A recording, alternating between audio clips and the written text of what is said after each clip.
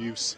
And it does mean sometimes you will have little areas of the park that are just that little bit less even than others. And in fact there it's caught out the Sligo Rovers defender again. And the ball is cut back inside. There's pressure on. This is good play from UCD. A ball across the box. Is there anyone there for UCD? There is. Alex Nolan.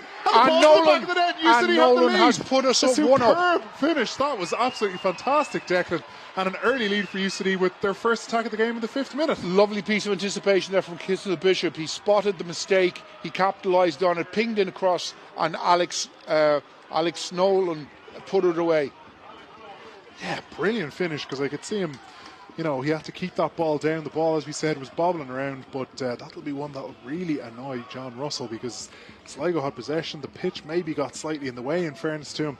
Bobbled, he lost possession of the ball, and then UCD just put the squeeze on the goalkeeper, and they got the goal. The first goal in the Premier Division tonight has come here at Belfield, and UCD have the lead.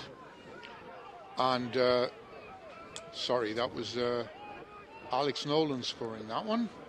Yeah, lovely finish into the bottom right corner there. That was a really composed finish for the students.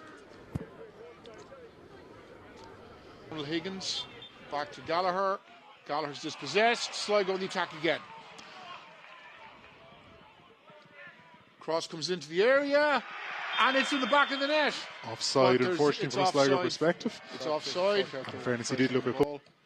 Nice free kick. Sails over the bar. Worth a try. Yeah, absolutely worth an effort there from Barlow, the man who won the free kick. Into the box, headed clear by Keeney. Only as far as Bulger, who chips it back in towards Mata. Mata gets the header on it. Oh, unlucky. He just couldn't quite get that one down. He heads a little bit high and wide to left. If you told me 2 weeks ago that halfway through the first half of the second game, UCD would be unbeaten, I would have been very pleased indeed. Yeah. Livac down on the right-hand side. A lovely ball in from Mata Chase. Excellent ball from Livac. He cuts inside. A chance for Mata. It must be. And it is. That is a superb goal from Sligo Rovers. Brilliant passing of the ball. UCD were frustrated that they did give away the possession in the middle of the park, but absolute all credit to Sligo Rovers. One pass, little cut inside, and the ball is in the back of the net. Brilliantly. Yeah, Mata, really lovely finish. You can see it in the replay there. Just one touch, cuts inside. Lorcan Healy does his best to narrow the angle, but it is a brilliant save from it's a brilliant goal, excuse me, from Sligo Rovers. The commentator's curse on UCD there, Declan. Yes, indeed. And we are level here at the bowl. But at least the viewers got to see a nice bit of football. Yeah, lovely goal. Excellent goal, and a little bit more direct. And there's no ruling that one out for offside. We are level in this SSE Airtricity League Premier Division class. So Max Mata with the goal there for Sligo Rovers, cancelling out Alex Nolan's 5th minute opener.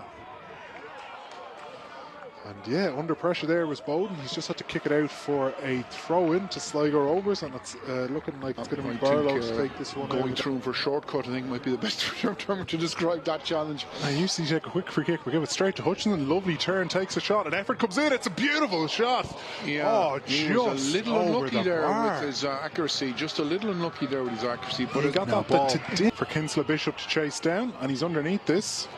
No, indeed, it comes out to the left-hand side for Barr, in towards Kinsella Bishop. Good ball, chance for a goal, and UCD takes the lead. Scored. Kinsella Bishop, superb goal, and it's a reversal of the earlier goal. This time, the ball came in from Kieran Behan, and it's Kinsella Bishop who finishes it. And once again, like in the first half, UCD have an early goal here. 2-1 for College. Yeah. That was a lovely move, Declan. A really good finish. I thought the keeper was going to get there in front of Kinsella Bishop. He didn't, and it is the lead. It looks like the keeper is slightly hurt, and indeed the physio is waiting to get called on. Yeah, he got a bit of a clattering from Kinsella Bishop as he finished the goal. But you can see here, ball inside, and a lovely touch from Sligo. All Sligo at the moment. Ball inside here from Mata, who has it. Again, UCD making sure not to put the challenge in.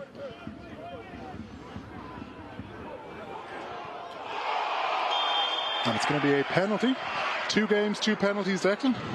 The record from last season continues. Yeah. So can we look forward to conceding 36 penalties this year, do you reckon?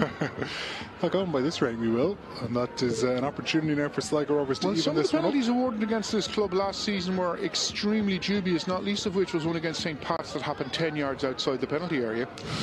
Yeah, this one looked a little bit more clear-cut, it must be. This is a chance for Sligo Rovers to draw level for the second time in this game. And indeed, Mata buries it into the right corner. Her second goal of the game. 2-2, and we've got just under 22 minutes left to play in the middle in this game. Fitzgerald now on the left. What can he do? Cuts back inside on his right. Still going Fitzgerald. Still going Fitzgerald. Still Fitzgerald. Ball in. Oh, so close from Fitzgerald. That would have been a superb solo goal. He prefers him on the left, but he nearly got one with the right there, Declan.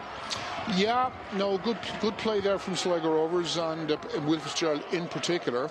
And they may live to regret that. Yeah, that was very close. You could see it on the replay. Just a look.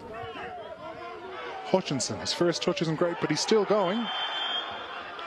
And it is another penalty for Sligo Rovers. He did catch him, I think, Declan. And an opportunity for Sligo Rovers to take the lead. Outside the shagging box. Excuse my French. Yeah, it'll be very interesting to see that in the replay because it looks to. The challenge happened outside the box. He wasn't touched inside the area. If you look at the replay now, you'll see that he was not touched inside the area.